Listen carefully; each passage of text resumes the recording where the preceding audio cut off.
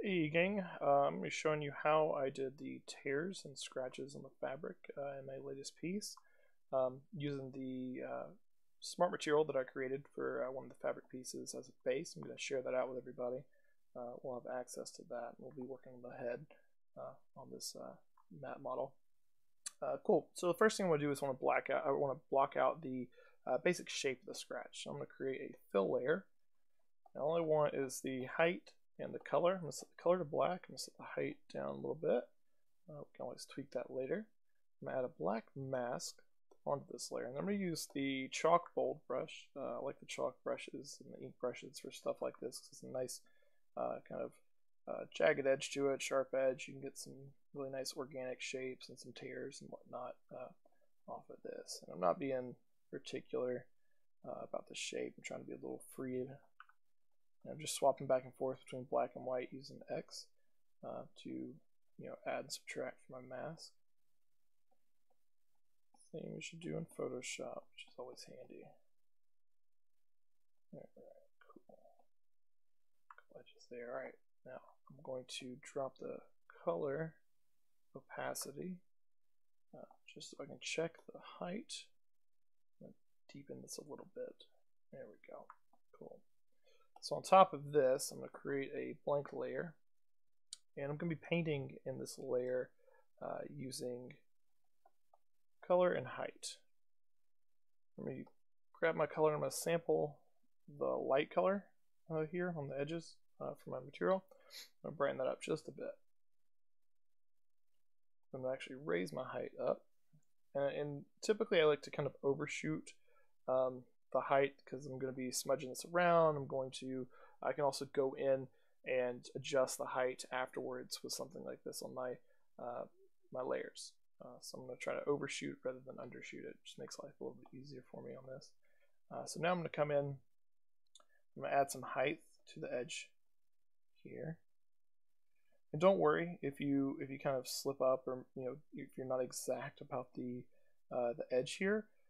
Because like right here, you can see, like if I go over a little bit, because of the layer underneath it that already has like a height subtracted, when you're painting on top of that, so you're basically painting on top of this lower height and this mid height, and so that'll create kind of a middle of its own, or another layer, right? And it's just going to give it more depth.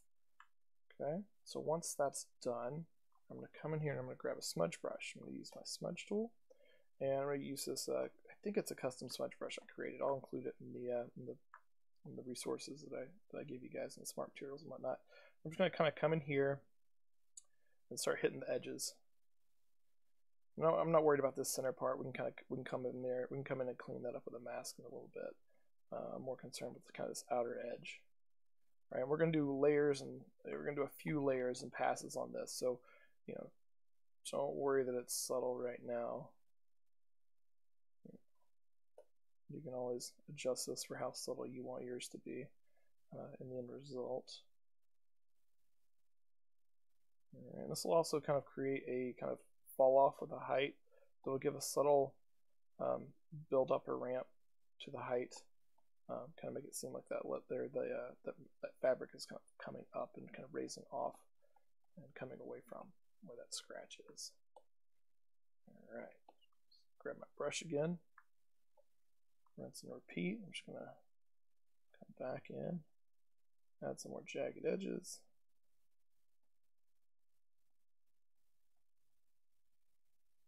Alright. To me, this is one thing Substance does really well, is it allows you to layer things up and get a real depth to your materials. So now I'm going to use a smudge brush again, but instead of using the soft smudge brush, I'm going to use one that's slightly harder. Again, I think this is custom, but I'll include it. I'm just going to do the same thing I did before, just hitting those edges.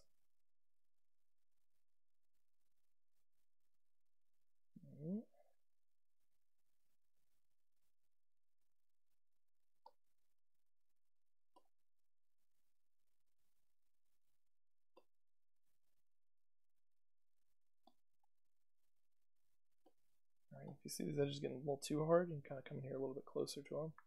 All right, now this is all starting to become a little bit muddy in here, right? So we can clean that up. So I'm going to add a white mask. I'm going to go back up to my brush, make sure that's selected. I'm going to grab that chalk bold. And then I'm going to come in here and start cleaning some of this up using the black. And again, it doesn't have to be precise, because like any of the stuff you miss, any of the stuff you leave hanging out here, it's just going to appear like it's, you know, another layer of, you know, fabric or whatnot that got kind of torn off, and it's just kind of hanging out. No worries. It's kind of stuff I like when I don't have to be super precise and be a little more artistic and a little, maybe not artistic, but just loose and free.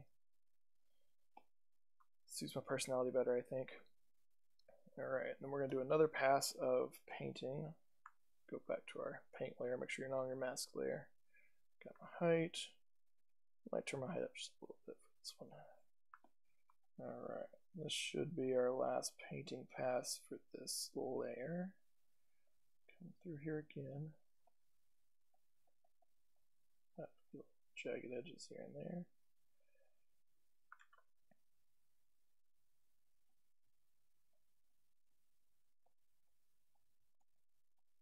Okay, so now I'm going to do a smudge brush again. We're not going to use those other ones. We're going to use a basic soft. And what we're going to do is we're going to come in here, and this is going to create like a pucker or a wrinkle kind of feel. We're just going to kind of come up to the edge of our painted layer. We're going to grab it and pull it out a little bit. And do that all the way down, all the way along. Scratch or tear. Right. Some spots, you know, you're going to get more and drag out, you know, more, and some you're going to drag out less. And that's totally okay. That's what we want. We want irregularity, not regularity. Feel more organic, more natural. That's what we're going for.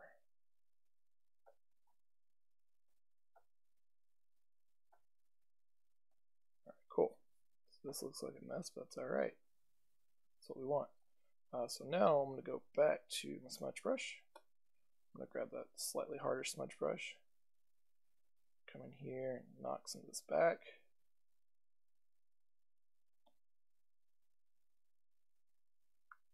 Change my size a little bit so I can get a little bit closer.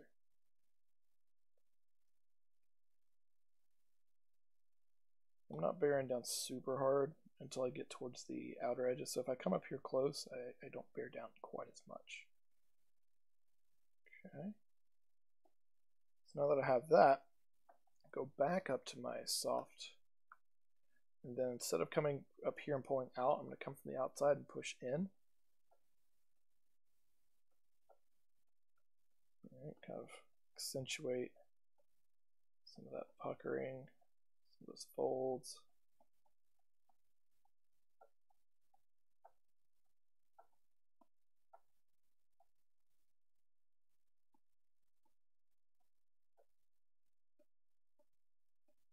Okay, now I'm going to grab my soft smudge brush, and we're just going to knock some of this back. And again, when I'm closer up here to the front, I'm not bearing down as hard. As I get further to the outside, bear down a little bit harder. That way these kind of puckers and wrinkles appear to fade as they get further away from the source. Alright, sweet. Looking good.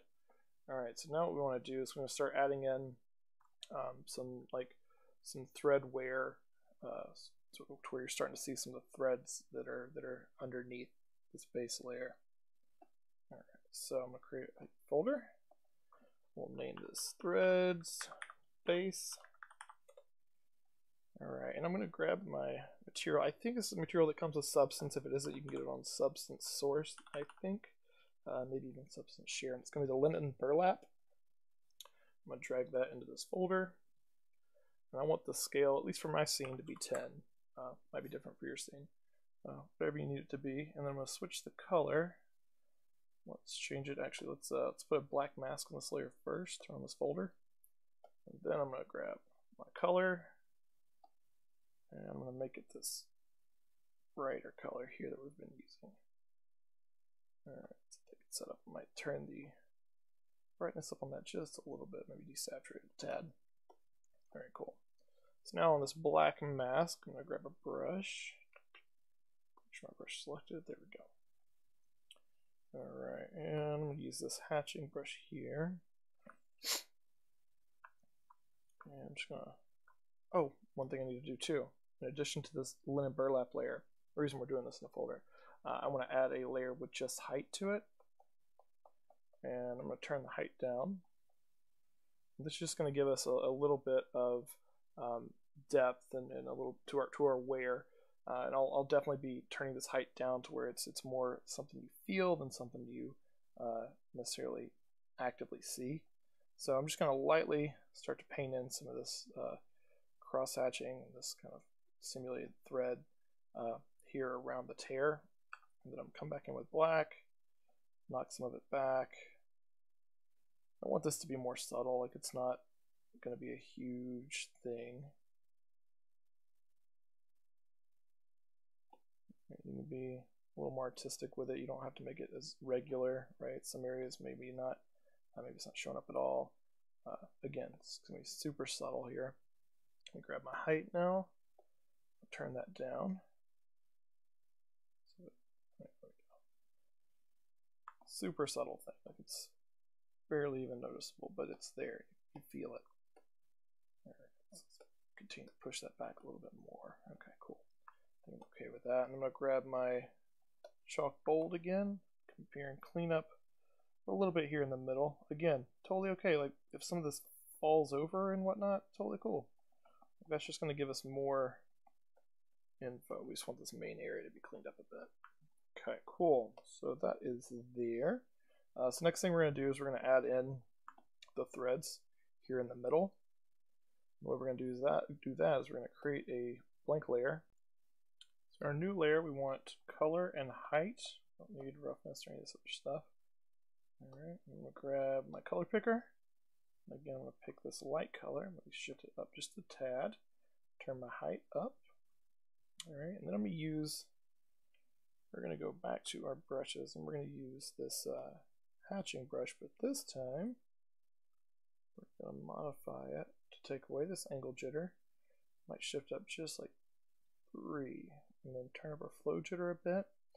Alright, so what we're doing is we're going to try to create, the thread going, vertically, kind of with the scratch, and then against it perpendicular, to kind of simulate that kind of cross weave underneath. So I just need to adjust my angle until I have the right direction.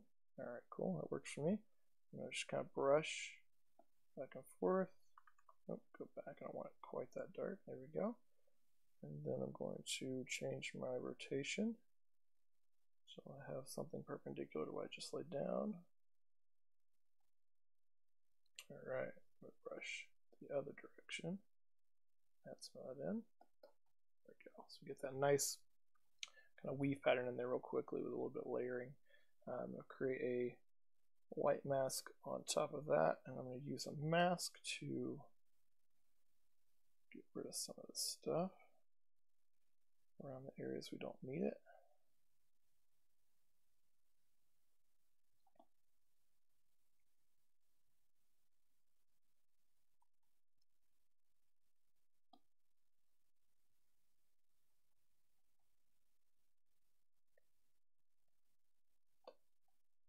Okay. And then the last part is we're going to kind of come in here and we're going to add some little threads flying off and some threadbareness because right now it feels a little too clean. So we're going to create another empty layer. Good, our settings came over. I bumped the height up just a little bit more. And then this time I'm just going to use my chalk bold. So now we're going to come in here. Just add a few loose strands here and there. Alright, I usually try to think a little bit about, kind of the gravity and how things are kind of being pulled down. Maybe give like one or two long strands here or there, depending on how frayed I want it to be.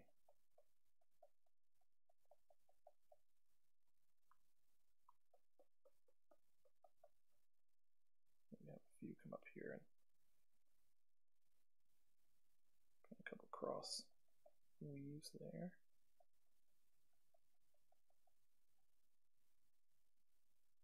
have a few connect. Kind of bridge these as we get closer. And once you get down here, have this kind of overlap, and you can have a few strands kind of poking out.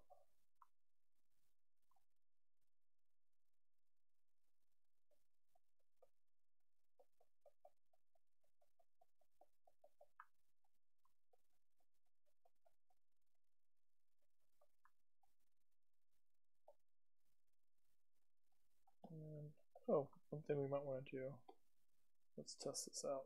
Take our height from add to normal. Let me drop the opacity down just a bit so that it picks up a little bit of the existing height information, but also not too much because we want this to lay on top of things. Don't like how that feels, so I'm going to erase that a little bit.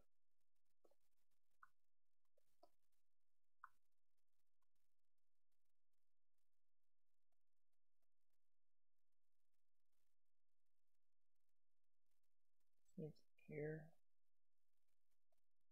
Erase a bit.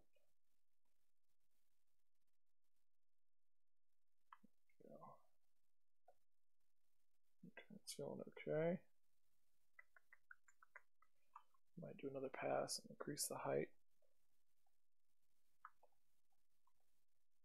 Just get a little bit more depth. Get some threads on top of these threads that are already there.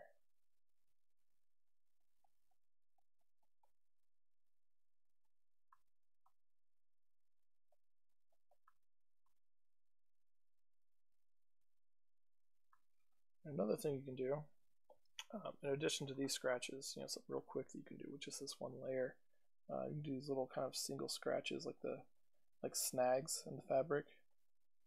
I just like to kind of come around, make like a single line, then I kind of have it like dotted as it falls off, and then here and there you can add in these little threads that are kind of coming off and stuff, and then come in here with the smudge brush and use that stronger smudge. Just hit the top edge of it and right here at the ends. We kind of come on top of that just a little bit. Get some nice little snags here and there. You can always come in and add a little bit more to it if you need. Alright, same thing with like these little pieces of snag here and there. Just adds a little interest to your fabric.